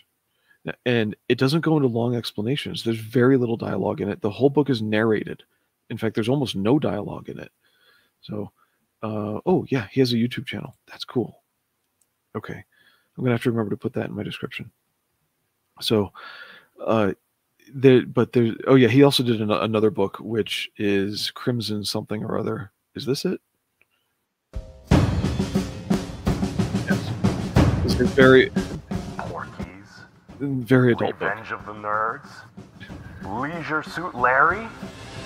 In the tradition of these great franchises about aspiring men and women trying to get places while dealing with the hardships of life, we present another milestone in comic book history. Crimson Skies. Okay, I don't know if that's glitching for you, but it was for me, so I'm going to presume it is for you. So he has bigger books, and they look funny. Let's just say that if he's like Ghostbusters and Porky's, as my older brother saw Porky's in the theater, got in trouble for it, but he was of age, and he's like, well, it was funny as anything, but it rotted. That was his take on it, was, you know, moral rot, but hilarious. Anyway, so Yeats and Lemons, he drew this book. It has heart, and that Conquest of Happiness book stuck with me because I got done and I was like, well, okay, you know, that was fine. I liked it, but it was fine. And then the next day it was like, huh, that really does matter. You know, and I actually messaged him and I told him that at the end of the book, I wanted to laugh and cry at the same time. You know, tear up a little while I'm laughing and not tears from laughing. So I don't want to give away too much on it. But yeah, it's got levels in it and I can't put my finger on all of them. So I think it's a really nice read. So spend your $6 on the PDF or 16 to get a hard copy shipped.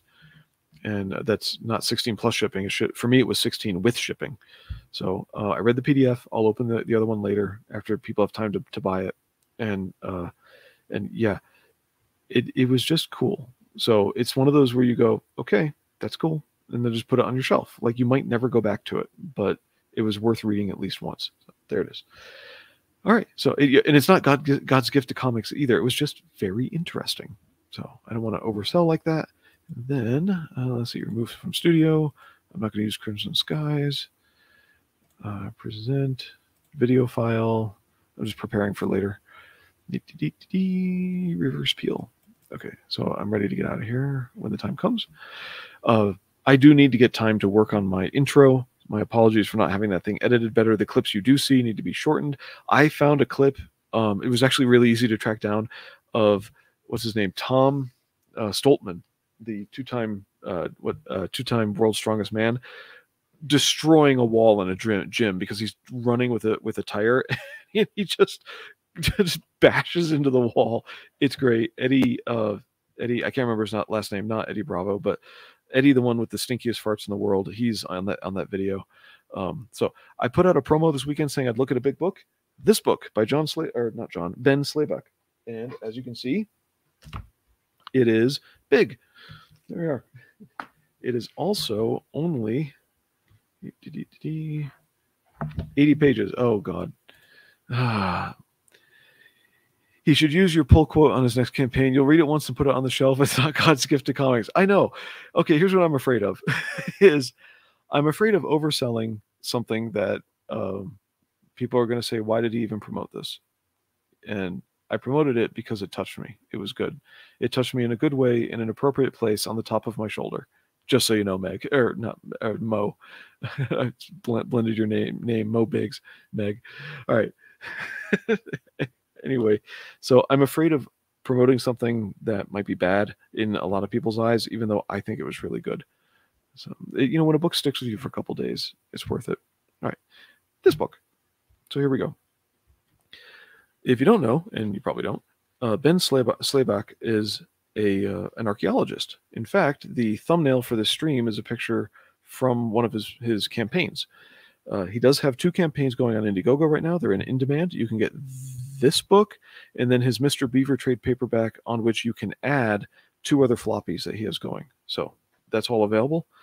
Links are in the description, as they say. In this one, and here's another photo of him down there, working in Egypt. He is an Australian, and so after I read Exilium, okay, where are you? In the original publication for Exilium under Alterna as floppies, full-size floppies, not oversized, they had ads for some of his other titles, Tale something or other, I forget what, which I keep forgetting to order because it's expensive. So every time I remember to order, I really can't afford it, like right then. So yeah, and after my car repairs this week, it's going to be hell.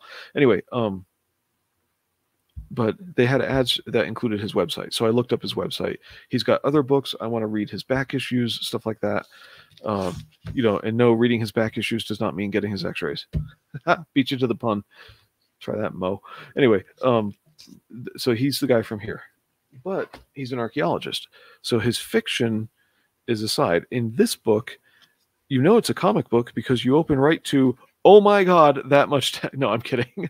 So I've read, because you all know I read in bed, I've read, let's see, is this 4 pages or 6? Pardon me. Yes, just 4. So I've read the first 2 pages for sure, and then I think I had to put it down and quit somewhere after I turned the page. What he's doing is taking something. Everybody looks at the Exodus time in the Bible or whatnot, because we got that movie they play every Easter for Passover, and pardon me. There we go. This is about the scenes depicted in here are about 900 years later, I think, because I think the Exodus was 4,400 years ago, and that gives us like 2,400 BC, and this is 1550 BC. So, oh man, I'm so sorry. I'm trying to lean away from the microphone for that. But so he's taking characters that there's not a lot of history of and making a story to fill out for people what it was like, and he's made the decision to go for the king. They don't say pharaoh, which is interesting. But they say king, and yet when the kings speak, they still speak of themselves as an incarnation of a god, which is what the pharaohs were. The pharaohs were the highest priest of their religious sect and believed to be a reincarnation of one of their gods. So, all right, anyway. So he explains a bunch of that, and it's all very interesting, but don't worry, I'm not going to read it to you. May 2021. So he puts the book out. What's going on is along the Nile, let's just say the Nile Delta is up here, Mediterranean Sea is off the table, and then you got the Nile coming down. Hysok, Hysok, they've moved into the northern area to the point where they've taken over it. I've read worse. It's not actively terrible. Ultimately did not decide to refund. I never said those things, Mo. Anyway, I'm trying too hard to not overstate, and this is what happens. Okay, I really like the book. Buy it, and if you don't like it, sorry. All right. Anyway, but so most of the main Egypt has now been put into a kingdom that's further south, and they have other people to deal with south in Kush and Ethiopia and whatever's down there. So, and Ethiopia being a people group. Why am I getting hungry? Anyway, so that's the setting for this. That's what's going on at this time. And this quote, right here, which I will read, is in fact a quote from a known papyrus. All right. So, when the messenger of King Apophis, Apophis, maybe PHs back then are Apophis, I don't know, but we'll say Apophis, reached the prince of the southern city, he was taken into the prince's presence. Then Seqenenre, Seqenenre, said to the messenger of King Apophis, "Why have you been sent to the southern city? What is the reason for your journey here?" The messenger then told him, "It is King Apophis who sent me, who has sent me to you to order, in order to say, let there be a withdrawal from the canal of hippopotamuses," which I think is what the animals are named for, not the canal name for the hippopotamuses. All right, which lie at the east end of the city, because they do not let him. They do not let sleep come to me, either in the daytime or the night. End quote. For the noise of them is in the citizens' ears. Then the prince of the southern city became stupefied, and this is the one they call king, prince of the southern city, stupefied for so long a while that he became unable to render a reply to the messenger of King Apophis. An excerpt from Papyrus Salier 1. And so how he opens the book is, we get this landscape, and that's all really cool. By the way, I'm blatantly recommending this. The first scene is us seeing that play out. he's trying to use a comic to fill in what we wouldn't have known from the scant, from the scant archaeological evidence that's there. We don't really know a lot. So he's trying to fill in what life would have been like surrounding certain known events. Oop, there we go. Because why not? Why not? Those events are known. And so this is his way of sharing what we know about Egyptians and placing it into there with the best fictional historical fiction he can do. There you go. His storytelling technique, I think, is really good, and his artist helped him out a lot. I got to remember later to show where he shows something so that when you see it later, you know what it is. And that's really cool. That part, I highlighted that. All right, cool. So here we go from the king's throne room. This is the messenger in the beard, and he's being threatened by one of the guards, and the king is thinking. All right, and we get out of this scene where the king's two sons, which are without an H, Ahmose and then Ahmose.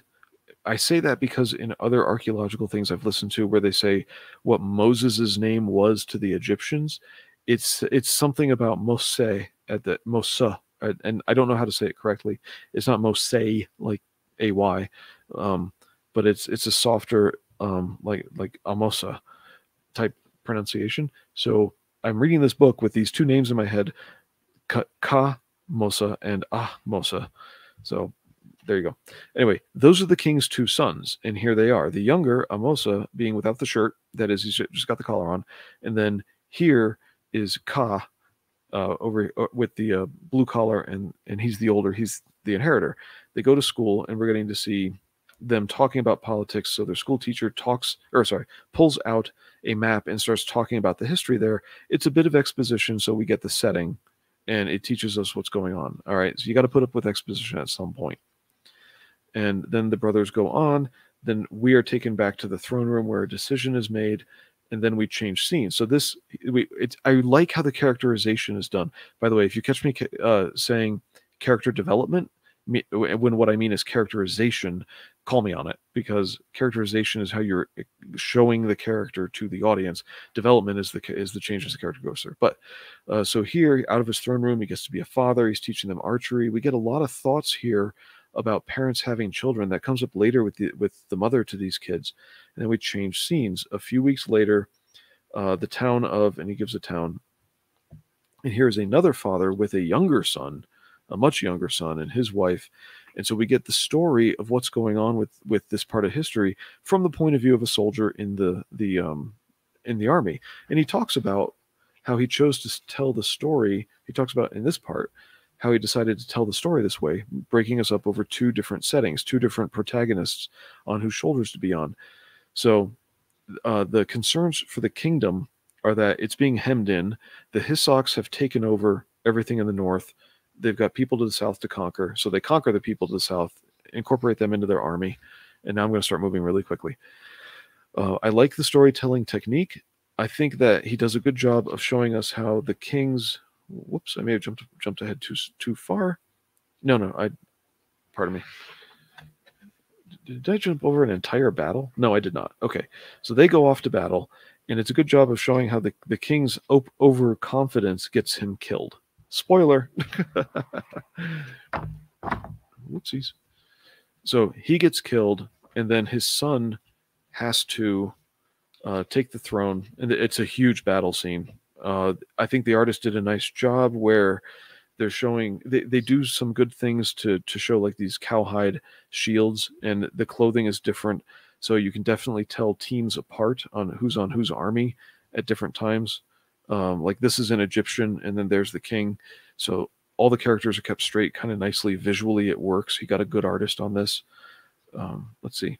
But ultimately, the king is killed by the people they went and attacked in the north. All right, so he comes home, and then also the other soldier is wounded, comes home and dies.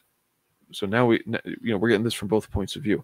As the story progresses, his heir, the older son, is growing up and whatnot. Funny, by the way, there is an error in the artwork here. Here we see the king's wife, the mother. There's the heir, the older son, and here is the younger son. And she's talking about what he's going to have to do as he grows, and he's king now. All right. But in the next frame, the next panel, excuse me, the younger son is asking a question about his own participation. He's wearing the wrong shirt. So artwork error. He's supposed to be wearing the gold collar and otherwise bare torso. The heir to the throne is the one wearing that shirt. So a little mix up. So yeah, little mistake. And I like how the story is told in parallel as he ages, and it's told well with a suspense that you wonder, is he going to be so over anxious that he makes the same mistake as his father and gets killed? At the same time, we see the younger brother watching this, Ahmose, the younger brother. By the way, the little boy, the soldier's son, has the same name, Ahmose, and they actually bring that out at some point. So right when you get confused about, like, well, wait a minute, why is everybody named the same thing? No, the two boys are named the same thing. And then eventually they do, after a few years go by, they do take a mission to the north to get into battle. And that's as far as I got, is they win portions of the battle.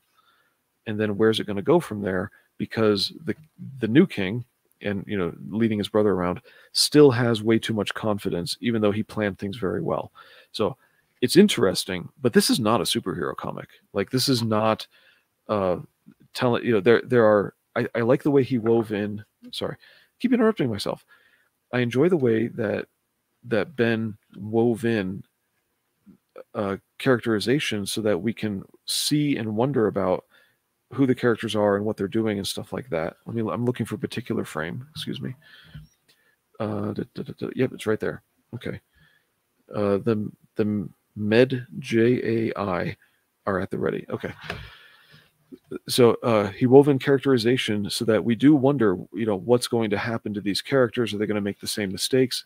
It's good to have a cathartic motivational character where we learn from their mistakes, and that's what the first king was. So I can see why he would want to write about that kind of thing. And as a writer, we're getting into the thoughts of both mothers as they're watching their sons grow up and go away. Like the widow here, the soldier's widow, is seeing her son go and play with other boys while, and he's a little bit older, of course, while the heir to the throne and his little brother, Ahmose, as opposed to this Ahmose, are going into their battle and whatnot. But another thing he does well as a writer is as we're getting through the Prince Ahmose's thoughts for narration, here he points out who these guys are, that they are at the ready. And why does that matter is because visually they show up later in the battle, and if you don't know who they are, when you see them in the battle, you're going to be confused, like, who's this guy, what's going on here? So I think he does a nice job of introducing what he needs so that we can follow the story. So it's a well-written book. Not finished with it. My nephew called. so there we are. I do, and I'm not sure what all exactly happens at the end, and there is a part 2, so I know this is only the first half. But man, Ben Slabak did a good job of drawing me in and making me interested in what's going on, even though this is not a hero's journey. This is more a historical fiction that's meant to present history. It's really cool. I like the book. So that's the synopsis and some of the details right there. What he does well as a storyteller. That frame right there, it gets used later. It's like they say in writing film, you got to show it first and then use it later. He does that. So yeah, hey, thanks everybody for sticking around. Let's see, before we go, was there anything else? Oh, let's see, we're hitting an hour and 45. I wanted to talk a little bit about campaigns that are on Fund My Comics, so I'm not going to dive deep into that. What have I got to show here? This story goes on for several more volumes before the descendants of these characters sue Netflix.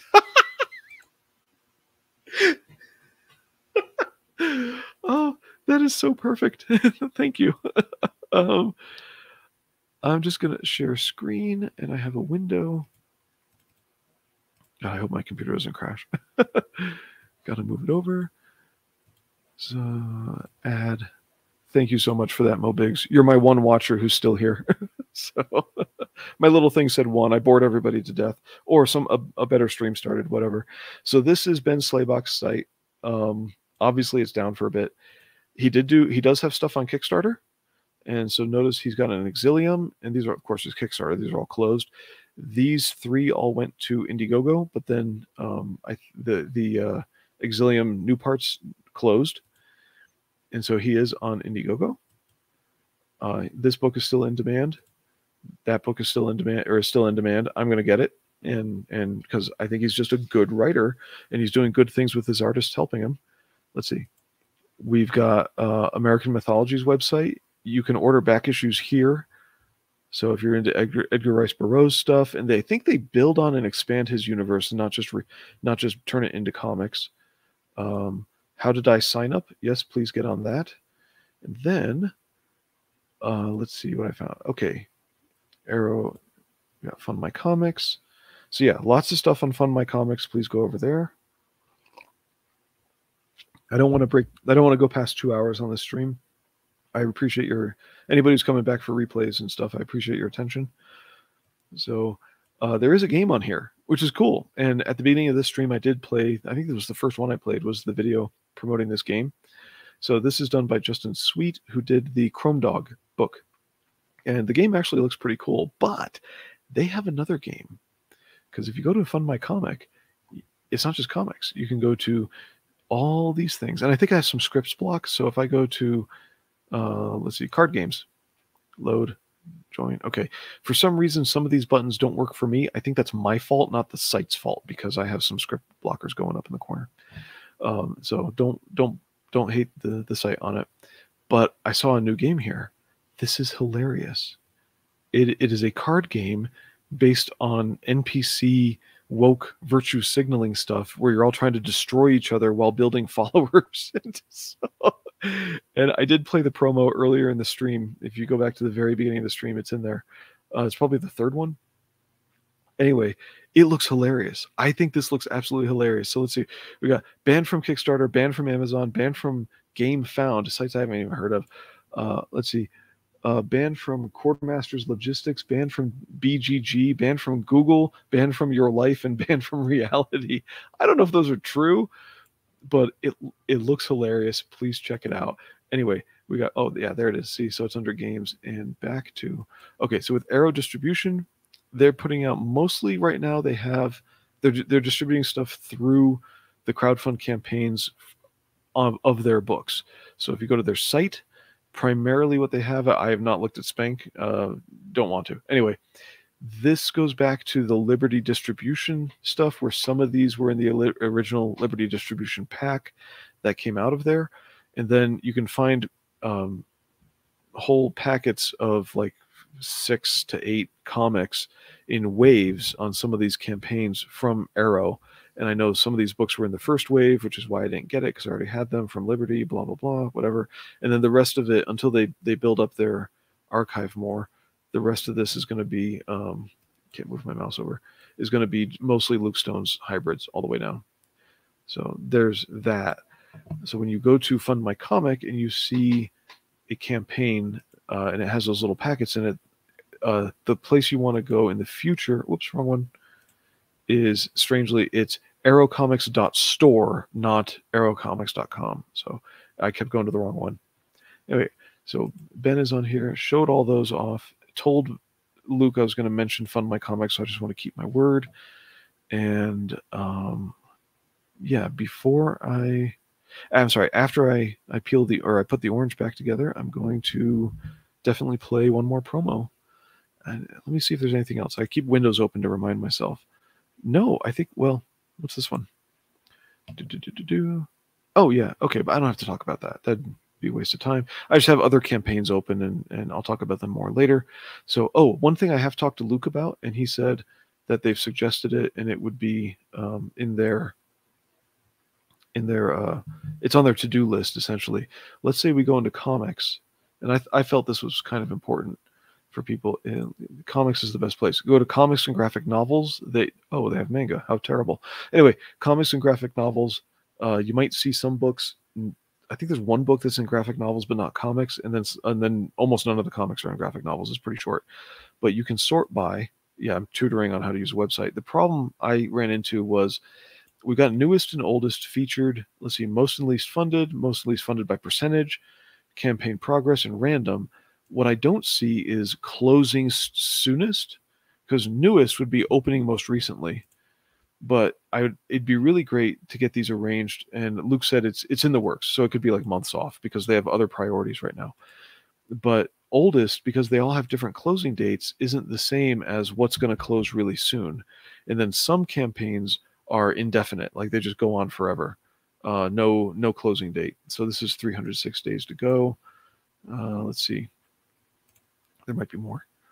See, there's one with a no closing date in here somewhere.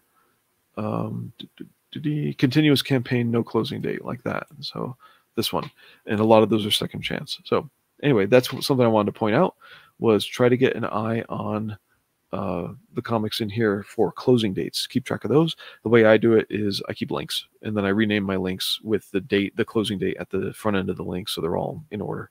Okay. Anyway, there's a few good words for Fund My Comic if you want to try it out. And then Slabak will be back on Kickstarter, and he does follow-ups on Indiegogo, so try to support him there. Hopefully, Ahmose #2 will be out shortly. Let's see, what are we sharing? We're going to... This better be the right one. I bet it's not. That's the right one. Add to stream. Yeah. Oop. Whoa, what happened? I screwed up. Got to remove. Okay. There we are. Thanks for being here, everybody. Thanks for watching on the replay. I really do appreciate it. Have a good night. Take care of yourselves. Cheers. Oh, wait. I just saw something.